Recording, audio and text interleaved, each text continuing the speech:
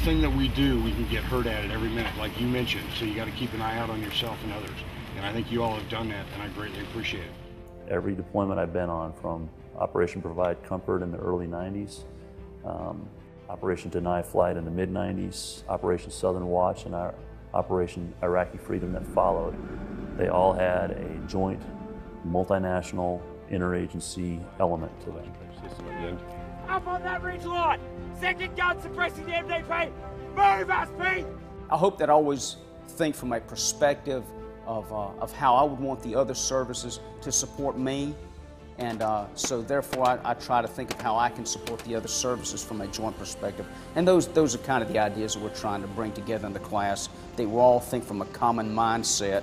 Have an opportunity to kind of start developing the foundation and the relationships that will help them solve seriously complex problems as we move forward. One of the big points of education and military education at this level is taking the experiences and education largely focused at the tactical and operational level to this point and setting them up for what comes next, which is largely strategic and more complex or wicked problems that we face as part of our national security strategy or government operations or joint operations abroad. And we're here to fulfill or execute the chairman's instruction on JPME, and that has to do with bringing all the services together.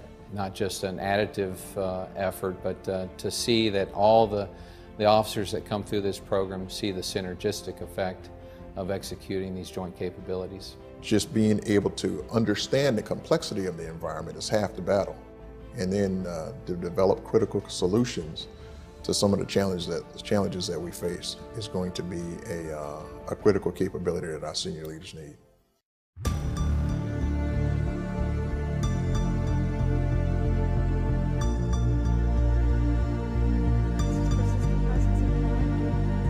An important step in our strategic leader development process is to get our leaders thinking beyond their weapon system, beyond their service, beyond their agency, beyond their nation, to make the most well-informed decisions possible.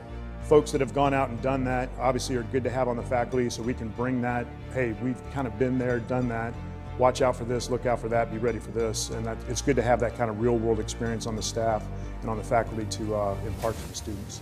The other thing I think is important is the balance that active duty military brings to this faculty. When you bring in the expertise across the domains, you bring in the operational relevancy, couple that with the expertise that you get from the civilian faculty, the students get a much better product.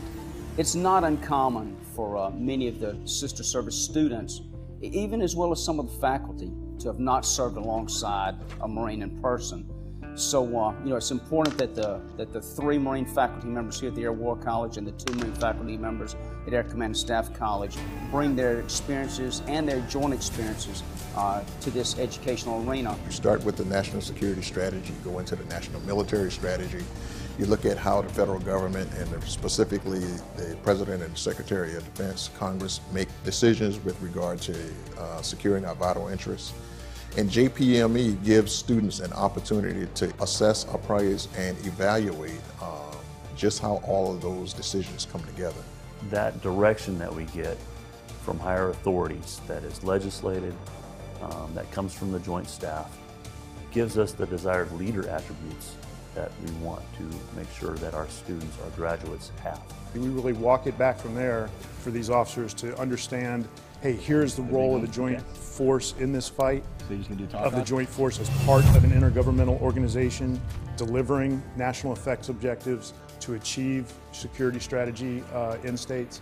So it's very integrated, dovetails well together, and based on a combined experienced faculty, we're able to see that from different perspectives in our own experience and in different ways that we've learned it, impart that to the students, exercise it, let them perform in case study environments and seminar environments so that they go out and they're ready to go.